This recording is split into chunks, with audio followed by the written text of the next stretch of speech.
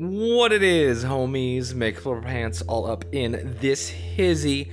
Back at you again with day 5 of the Art Quest Inktober phase. The prompt for this one was flame, and while I was thinking about doing this before I actually started the drawing, it's like, oh, I'm just gonna do a sexy fire lady. And then I thought, no, I just did a sexy lady. I can't only do sexy ladies. Let's do something that's not a sexy lady. And so I was like, what if I just made a sexy fireball? And that's what I went with, a sexy fireball. But it couldn't just be a fireball. It had to have another layer to it. And so as I'm working on this fireball, I was like, oh, how can I improve it? And you saw at the beginning, I was like, oh, I could do a hand holding it, right?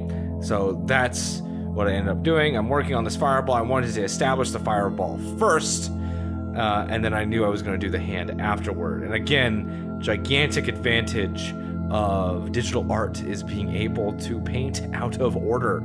And so I established my light source, which is the fireball, nice and easy. And so I start painting the hand underneath it on a separate layer.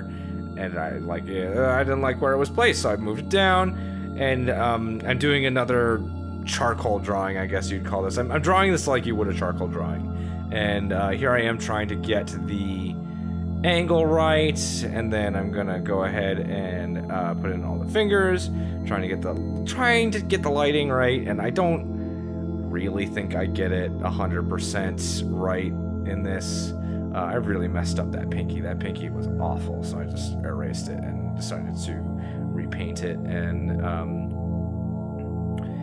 I just in general need more practice with all of the things that are hard, which are hands and proportions and lighting and color for me. I have avoided them my entire art life, and I just need more practice. So a big part of this art quest is getting better at those things.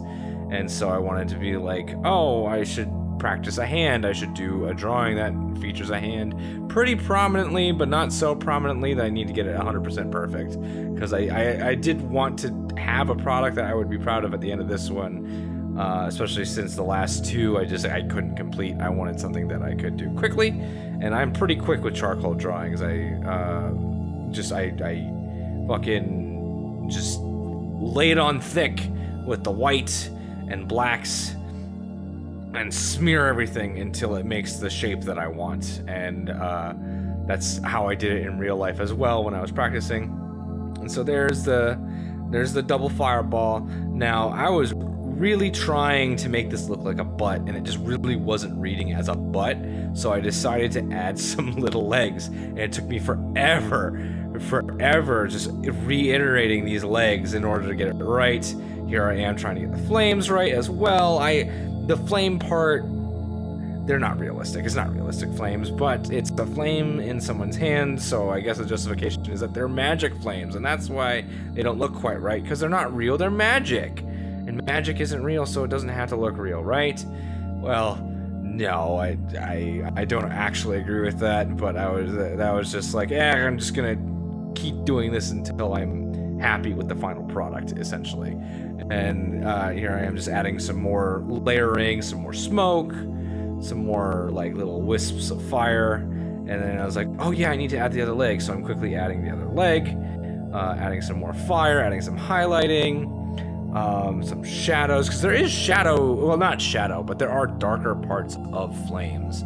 And you can really study them and get into what parts of the flames cool off faster, what parts will be darker color or less tone. I didn't do that for this. I'm not doing any real research for these Inktober drawings. I think once we get past this first initial phase of me just getting in the habit of drawing more, then I can move on to more advanced drawings where I put a lot more effort into it.